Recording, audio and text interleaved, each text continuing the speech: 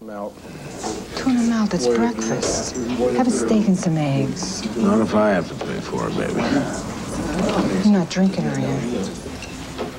Lily Tomlin and Tom Waits are lovers having problems, one of many frustrated couples we meet in Robert Altman's Shortcuts, a marvelous adult soap opera of sorts from the director of last year's inside look at the high-powered people who make the movies in Los Angeles, The Player. This time in Shortcuts, using the stories of hard-boiled writer Raymond Carver, Altman shows us another side of Los Angeles, exposing the strained lives of the middle-class people who go to the movies, such as this embittered couple played by Matthew Modine and Julianne Moore. Here preparing to host a barbecue, they talk about their guests, but they're really rubbing old wounds raw. Do you think he's attractive? Who?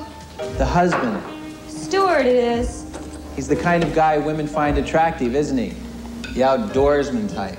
Another out-of-kilter couple, Andy McDowell and Bruce Davison, have to deal with an irate phone caller, a baker played by Lyle Lovett. He's upset they never picked up their son's birthday cake. Lady, I work 16 hours a day to make ends meet. Yeah. I bake all night and work all day. You bake all night? I thought you made phone calls at night, you bastard. There's more stressful relationships as Peter Gallagher tries to get back at his estranged wife, Frances McDormand. No, she's not dressed right now. Give it to me. Honey, put your panties on. Whoa. Give me that phone. With it. Give it to me. Give it to me.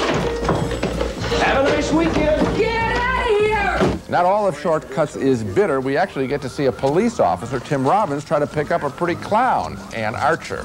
Can I go now? No, ma'am. One more question. What's that? How many clowns can you fit in this car? I beg your pardon? How many clowns can you fit in this car, ma'am? Why'd you take my phone number? Well, you never know when you might need the services of a clown, ma'am. That scene sort of hangs there, and it does show some of the loopiness of Shortcuts, short, weird moments in dozens of middle-class characters' lives. Empty lives, you might think at first glance, but as this film progresses, I found a certain nobility in these people slugging through existence. Shortcuts intercuts among these many characters like an extended 3-hour soap opera, but it's worth sticking through it all because the writing is sharp, and the stranger the situations we see, the more real they seem. It's a terrific film with Altman having fully regained now his early career form. I love this movie too, Gene, and although I think it actually is more of an Altman film than a Raymond Carver film, because the poignancy and the sadness of some of the Carver stories is kind of joined here with Altman's love of these weird characters and their strange ways of earning a living, especially the Jennifer Jason Leigh character who carries on phone sex conversations while trying to keep her husband in line, raise a family, change diapers, and meanwhile having these fantasies on the telephone. That kind of doublethink, it goes all the way through the movie, people who are operating on more than one level at once. I felt the poignancy that you're talking about, though. At first I was thinking, oh, this is, you know, he's skewering Los Angeles again, just like in The Player.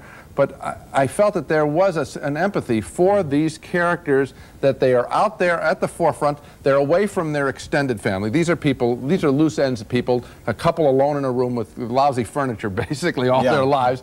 And at some point I did feel for the battle that they're trying to go through. It's a real good film. When we come back in Butterfly, the story of a Frenchman in China who falls in love without asking very many questions.